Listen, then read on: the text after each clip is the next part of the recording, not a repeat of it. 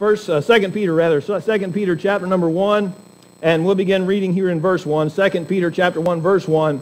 The Bible says, Simon Peter, a servant and an apostle of Jesus Christ, to them that have obtained like precious faith with us through the righteousness of God and our Savior Jesus Christ, grace be multiplied unto you through the knowledge of God and of Jesus our Lord, according as his divine power hath given unto us all things that pertain unto life and godliness, through the knowledge of him that hath called us to glory and virtue, whereby are given unto us exceeding great and precious promises, that by these you might be partakers of the divine nature, having escaped the corruption that is in the world through lust. And beside this, giving all diligence, add to your faith virtue, and to virtue knowledge, and to knowledge temperance, and to temperance patience, and to patience godliness, and to godliness brotherly kindness, and to brotherly kindness charity. For if these things be in you and abound, they make you that ye shall neither be barren nor unfruitful in the knowledge of our Lord Jesus Christ. But he that lacketh these things is blind and cannot see afar off, and hath forgotten that he was purged from. Wherefore the rather, brethren, give diligence to make your calling and election sure, for if you do these things, ye shall never fall. For so an entrance shall be ministered unto you abundantly into the everlasting kingdom of our Lord and Savior, Jesus Christ. Wherefore, I will not be negligent to put you always in remembrance of these things, though you know them, and be established in present truth. Father, we are praying now that you'll help us as we look at this passage of Scripture to be challenged with regard to our walk with you. And Lord, may we allow you to search our heart tonight and with regard to our growth, Father, and how that's being demonstrated in our life. And Father, I pray again that you'd cleanse me of sin. Help me to be filled with the Spirit and to deliver your word in truth, I pray, in Jesus' name. Amen. You know, Simon Peter here, chapter 1 and verse 1, Simon Peter, he knew something, of course, about the matter of being alert. In his early years, as we read the Bible and look at him as a disciple, it appears that he had a tendency to feel overconfident in time of danger. When there was, and he would often overlook the warnings given to him by the Lord. When we read the Bible, we see that Simon Peter rushed ahead when he should have waited, and he slept when he should have prayed, and he talked when he should have listened. He was courageous, no doubt about that, but often in his courage he was careless, and he had the painful experience of falling in sin several times. The most serious one, of course, was the night of our Lord's trial when he denied the Lord 3 times. However, thankfully, he grew in his faith and learned his lesson. His spiritual growth it progressed in a hard fashion. He certainly could have maybe had a little easier go of his spiritual growth. He had to do it the hard way, but he learned. And so it's understandable when the Lord would use him to instruct us so that we don't have to go through the same things he did. If you look at verse 10, he says there, Wherefore the rather, brethren, give diligence to make your calling and election sure. For if you do these things, ye shall never fall. For so an entrance shall be ministered unto you abundantly into the everlasting kingdom of our Lord and Savior, Jesus Christ. Wherefore I will not be negligent to put you always in remembrance of these things, though you know them, and be established in present truth. Peter, from experience, as the Spirit of God led him, urged us to be careful to hear the exhortations of remembrance and reminder so that we don't have to end up falling into sin. When a Christian falls into sin, they bring shame and reproach upon the Lord Jesus Christ. They bring shame and reproach upon themselves and their family and their friends and their church, and they also run the risk of encouraging the unsaved around them on to damnation because of the loss of their testimony. And there are people today, you may know some, that refuse to trust Jesus Christ as their personal Savior because of the bad testimony of a Christian they know. There are others, of course, who have never heard of Jesus Christ because Christians who fall and do not go and tell them. Therefore, it's very important that we grow and increase in our faith because of our witness to the world. I'm glad tonight it's not possible to fall from God's grace and lose our salvation. But the Bible speaks here in that of that like precious faith there in verse number 1. And once we have obtained that, we are safe in the hands of the Lord. The Lord said in John 6:37 that He would not cast us out. That He would keep us forever in His hand, that no man can pluck us out of His hand. It is possible, however, for us to fall in the grace of God and then to fail of the grace of God. Hebrews chapter 12 and verse 15 tells us. And far too many times we're guilty of doing that. We fail in the grace of God and we fall into sin. It may not affect whether or not we enter into heaven, but it will affect what kind of entrance into heaven we have, and whether we receive reward or suffer loss. God assures us that if we can continue to grow to the point where we don't have to worry so much about falling and dishonoring Him. That's what He's encouraging us to do in these verses. And he goes on to say that those who do keep from falling can be assured of an abundant entrance, verse 11, into the kingdom of our Lord. And so we ought to want to be careful to continue to grow.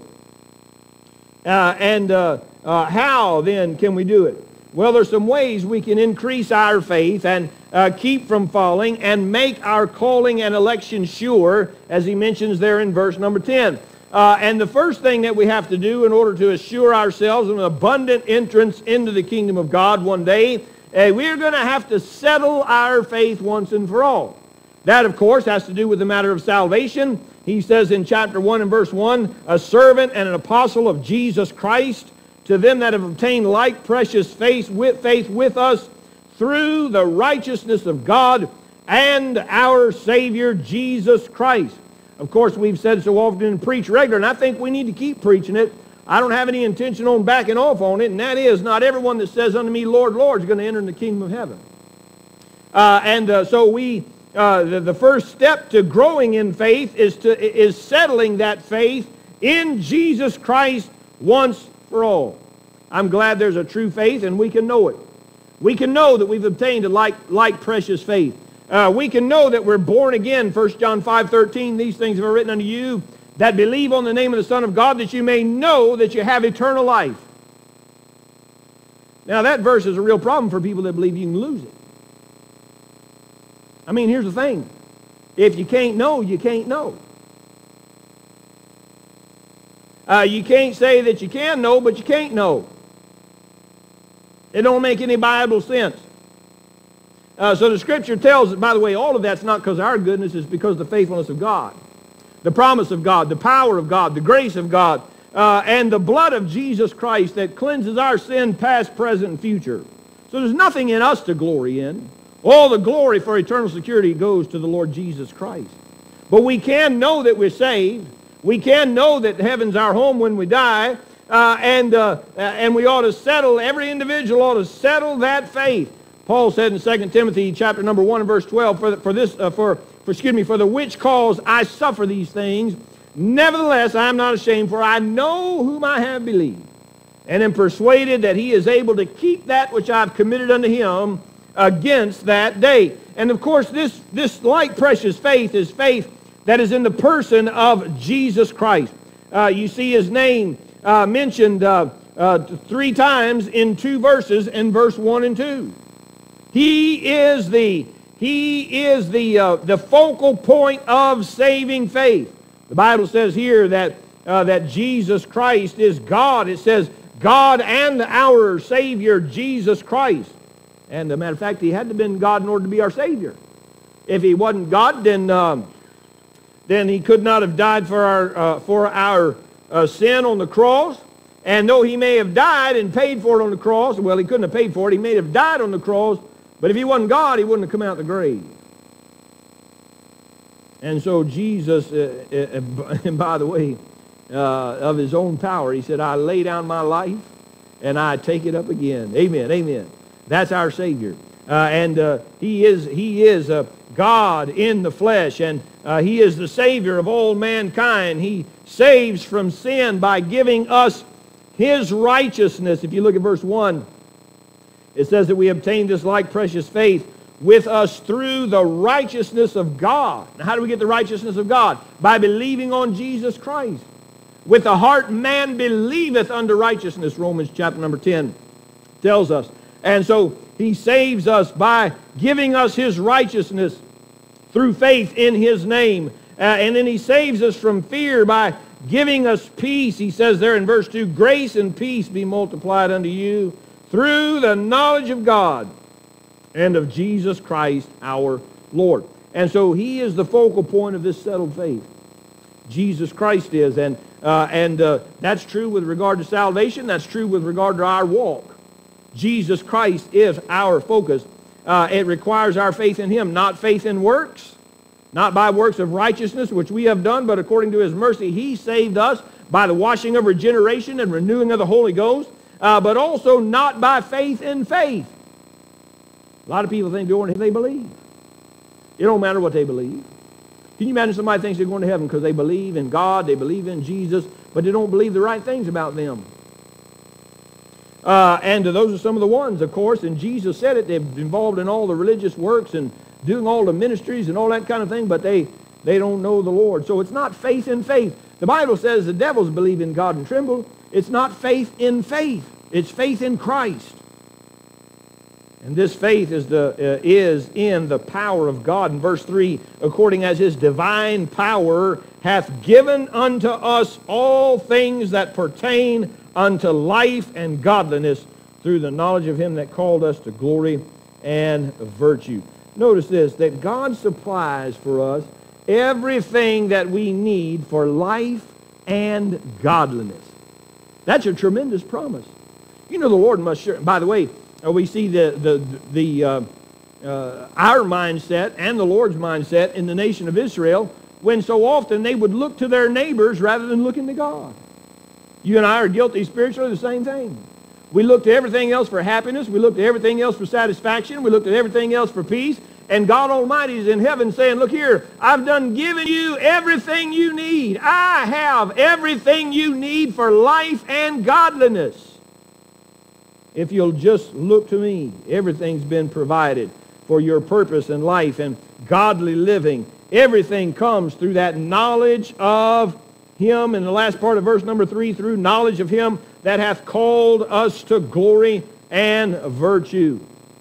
We settle our faith in the power of God and in the promises of God in verse 4, whereby are given unto us exceeding great and precious promises, that by these you might be partakers of divine nature.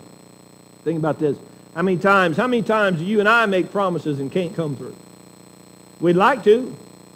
I mean, maybe when we make them, we have the best intention, but then all kinds of things happen to us.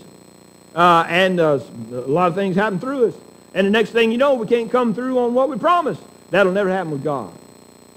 It'll never happen with him. We have been given exceeding great and precious promises, and he's going to be faithful to them, one of which is that we are partakers of the divine nature. And that is the presence of the Spirit of God in the life of the believer. Can you imagine? Which God is that good but our God, to say that we partake of his divine nature? And not only that, he says he says partakers of divine nature, having escaped the corruption that is in the world through lust. When you're born in the family of God, you are born complete. God gives you everything you'll ever need for life and for godliness. He didn't say, notice, life and comfort.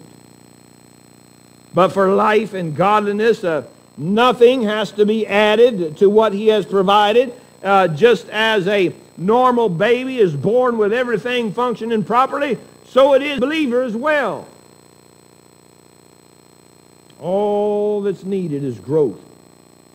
But spiritual growth is not, it doesn't happen by accident. It's not automatic. It requires cooperation with God and application and spiritual diligence to grow.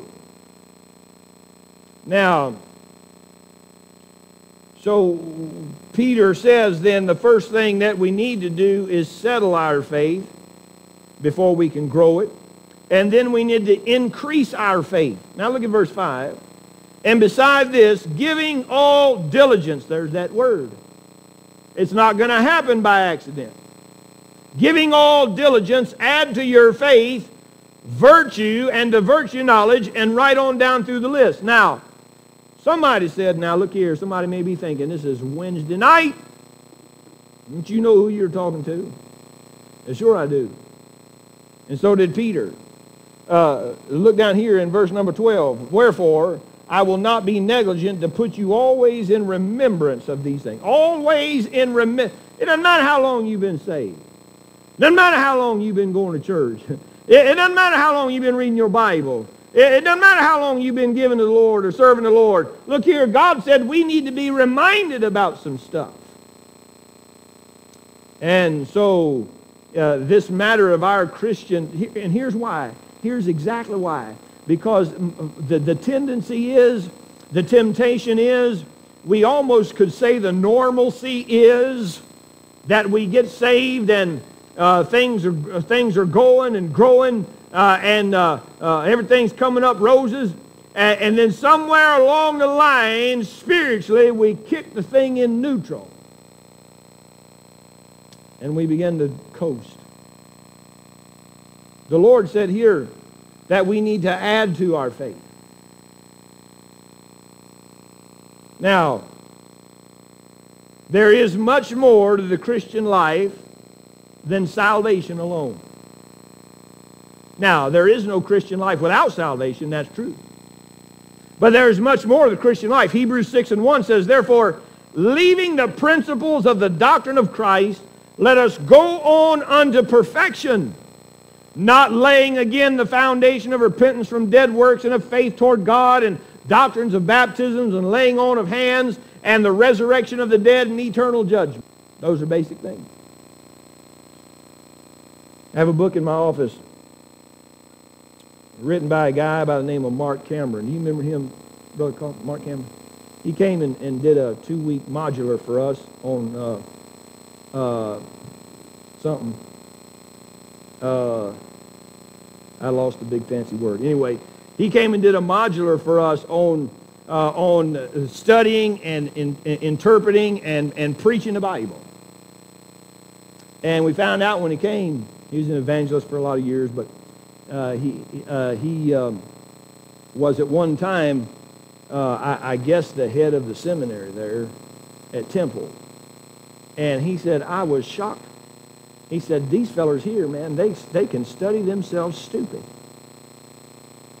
He said, when I got back into and started working in the seminary, I began to find out that these guys had become a lot like those monks we make jokes about, where they count how many angels can sit on the head of a pin.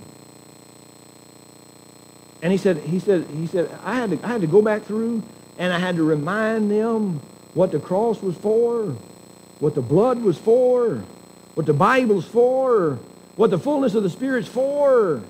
Can you imagine? Come to the place where they had just lost their mind in silly. It is possible to give yourself to silly study. Silly. Just has no impact on your life. It's not going to have any impact next to the people in your life. It's not going to have any impact, eternal impact on anybody touching your life. It's just silly study. And some people think because they do all that and study all that and know all of that, that they're spiritually mature. But maturity isn't something that that could be described by that kind of lifestyle. Some think that they're mature because they're separated from the world. Some think they're mature because they're active in church.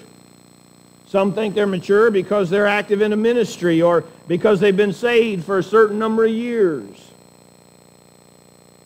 Usually a person who is active in soul winning is considered a mature Christian.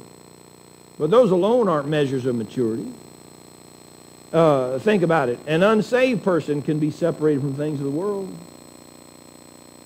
An unsaved person can be active in the work of the church. And many times, listen, the best soul winner is the new convert. And so neither is the length of time a person has been saved an accurate measure of maturity. Many Christians, unfortunately, do not mature. Others only after many, many years. The fact of the matter is we all start out right. And from the moment of our conversion, indwelt by the Spirit of God, we have access to God the Father. Every one of us has God the Son as our mediator and intercessor in heaven. We have regeneration. We have justification. We have sanctification. We all have the presence of the Spirit, so we all have spiritual gifts that God is leading us into. But the sad commentary is that not all Christians end right. All go to heaven, but they don't all go to heaven with the testimony that they fought a good fight, that they finished their course, that they kept the faith. As illustration of that, in the city of Galatia, Paul worked hard to win those people to Christ and to teach them the Word of God, and many responded and gave evidence that they were truly saved. But then something happened to them, and he wrote a sharp rebuke to them, saying, I marvel that ye are so soon removed from him that hath called you into the grace of Christ unto another gospel. He said, O foolish Galatians, who hath bewitched you, that you should not obey the truth, before whose eyes Jesus Christ hath been evidently set forth, crucified among you. Something had happened to the Galatian believers.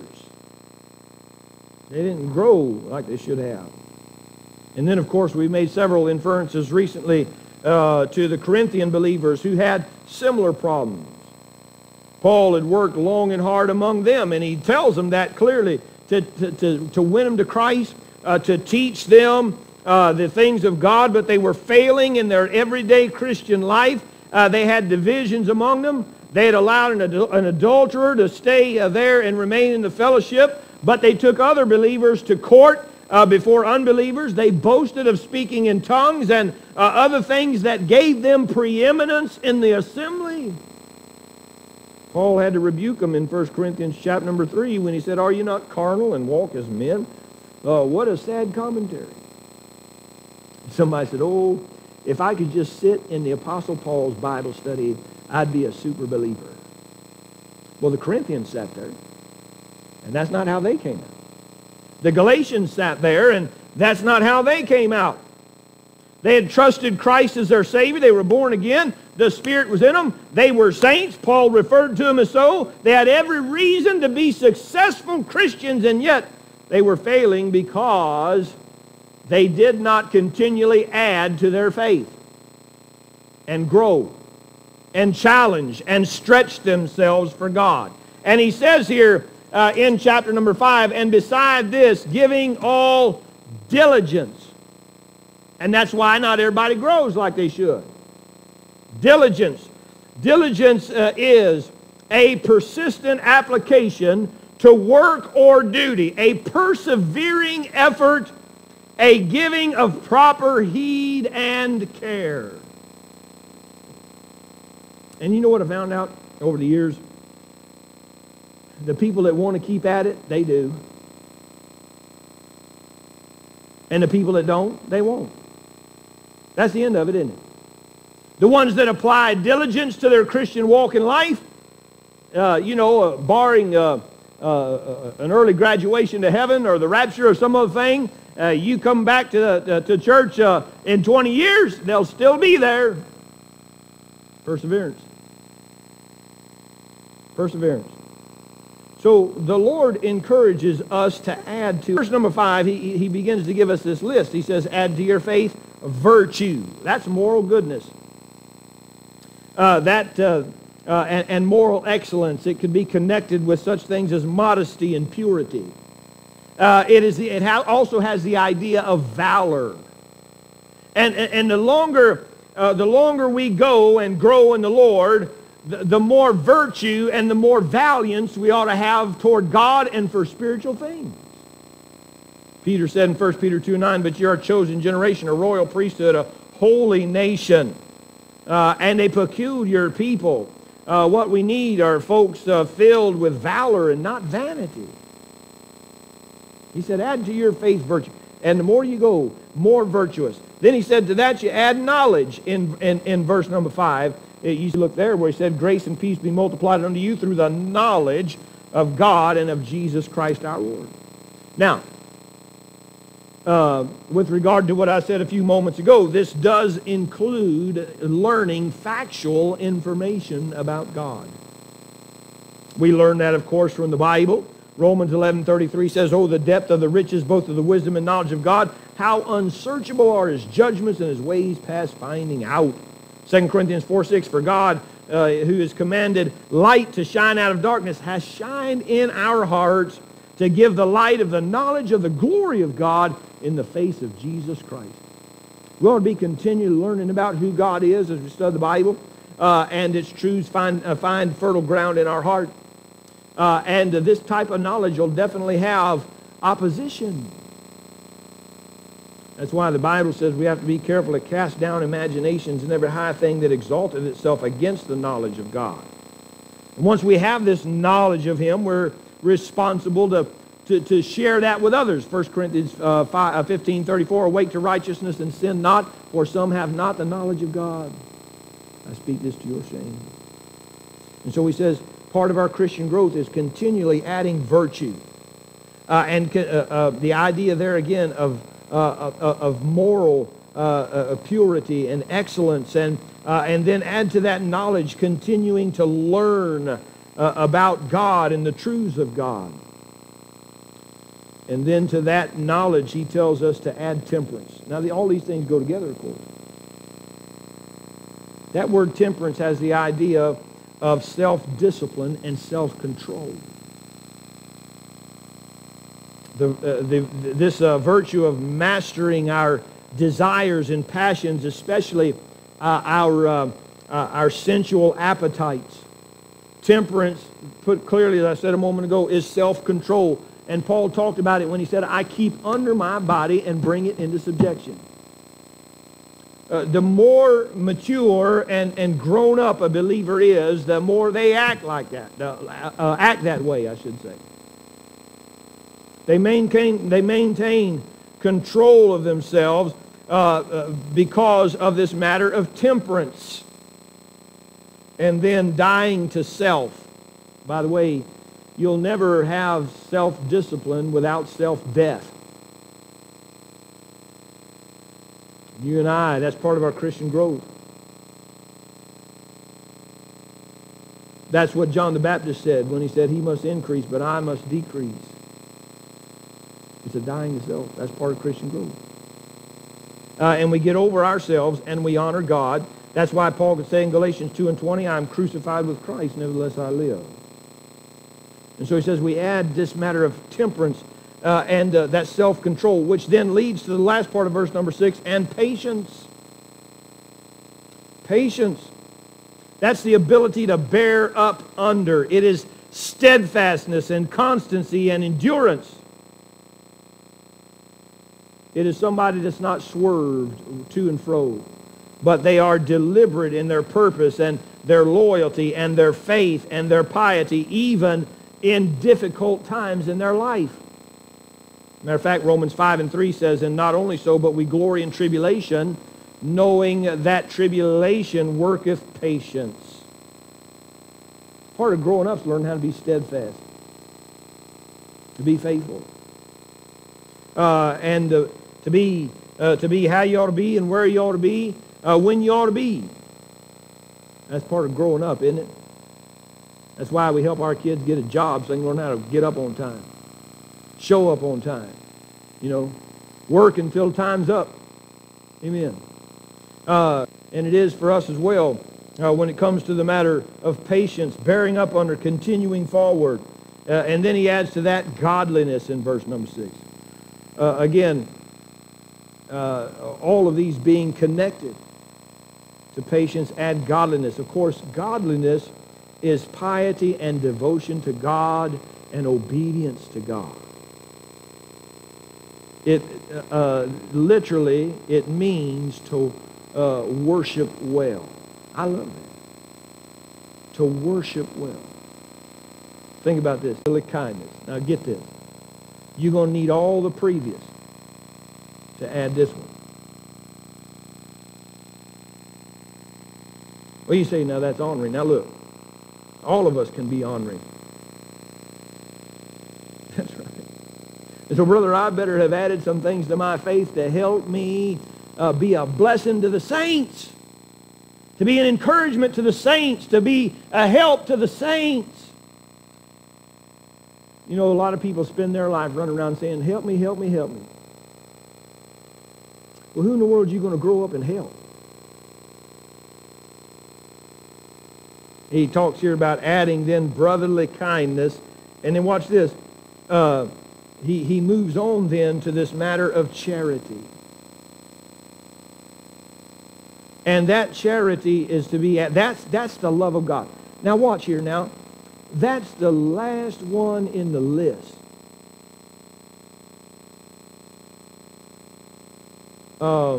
It is, it's the Bible. But I mean from a... Because it seems that is the final achievement. Isn't it? The love of God. We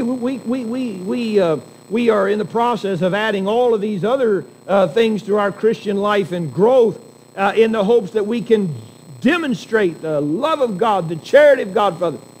Brotherly kindness can be given and reciprocated. The love of God is a love, an act of self-will that is sacrificial. That's what Calvary is. For God so loved the world that he gave. Jesus went to that cross knowing how they'd do him. Knowing how many people would reject him anyway. And he died for the sin of all mankind because of the love of God. Now, you want to know how to love a lost and dying world? That word charity is it. That's it. Self-sacrificial love. And so look, we just skimmed that and purposefully just skimmed that tonight just to ask this question. Are you still adding to? Or have you stopped somewhere? Is your spiritual growth still in gear? Or are you coasting? You say, well, I need something to work toward. There's your list right there. Lord, help me add to my faith. Help me be able to, and look what he says in verse 8. For if these things be in you and abound, they make you that ye shall neither be barren nor unfruitful in the knowledge of our Lord Jesus Christ. But he that lacketh these things is blind, watch now, and cannot see afar off, and hath forgotten that he was purged from his old sin. Well, now that's kind of the way the Corinthians were acting, wasn't it? Because they weren't adding to their faith. And so what happened? They got blinded. They got sidetracked. They forgot important things spiritually. And the same thing will happen to you and me if we don't keep adding, if we don't keep growing, and if we don't exercise that word diligence in doing so. Add these things. What things? Virtue, knowledge, temperance, patience, godliness, brotherly kindness, and charity. And as we do these things, certainly then, according to Peter's greeting here, grace and peace be multiplied unto you through the knowledge of God. And then watch what he says, and we'll pray. Verse 10, wherefore the rather, brethren, give diligence to make your calling and election sure. Shore it up. Not your salvation, but your growth. You walk with God, your fellowship with him. Look at the last part of verse 10. For if you do these things, ye shall never fall. If somebody is constantly trying to add to their faith, there'll be a lot less chance for them to add to their flesh. And therefore, it's a hedge of protection against sin. And then look at the last part of first part of verse 11. For so an entrance shall be ministered unto you abundantly into the everlasting kingdom of our Lord and Savior, Jesus Christ. All right, so one of these days, we're out of here. Hallelujah. But then we're going to give an answer for life. Now, I have not been saved half so long as many of you. And I'm already nervous about when I get there what I should have added and didn't. How I should have grown but didn't. How I could have had a more abundant entrance into the kingdom of our Lord and Savior Jesus Christ, verse 11, but didn't, because I wasn't diligent to do so. So tonight, for so many of you been saved for so long, been in church such a long time, can I ask you, are you still growing? Are you still growing? Can you sense your growth closer to God today than you were yesterday? More sensitive to the leadership of the Spirit today than you were yesterday? What did you learn about God today that increased your knowledge of him? Are you growing? For all of our lifetime that God's left us here, he intends for us to add to our faith. Are you doing that in your life? Let's stand together and bow our heads for prayer.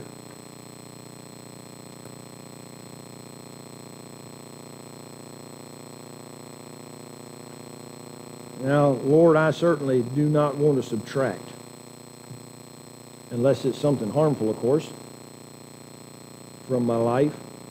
Of course, we're talking about spiritual growth, so we're talking about positive spiritual strength, confidence, Lord.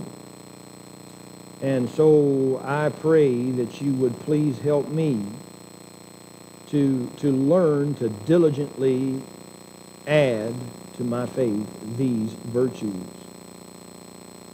Help all of us, Lord, I pray, to be looking for opportunities to add them. And then to see circumstances in life where you're seeking to open doors for them to be added. And help us respond gratefully and submissively, Lord, to those opportunities. Grow us up that we might be strong in the faith and be strong and stronger for the sake, Lord, of our witness to a world that's without Christ, and then for the sake of being a strength to our brethren. Help us grow, Lord, we pray, continually until you take us on to be with you. In Jesus' name I pray. Amen. Heads are bowed and eyes are closed. The piano will play through a verse here tonight just to give you time to meditate on this thought of adding to your faith. And I'm glad, of course, it's not referring to salvation, but really to sanctification, consecration, spiritual growth. How important it is that we diligently keep ourselves before the Lord.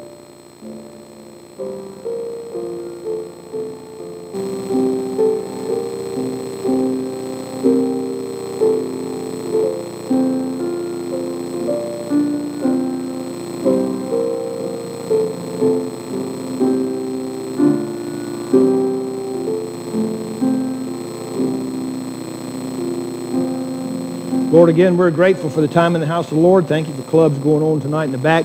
Please, again, bless these truths. Bless the days ahead of us now as we come in to the Lord's Day.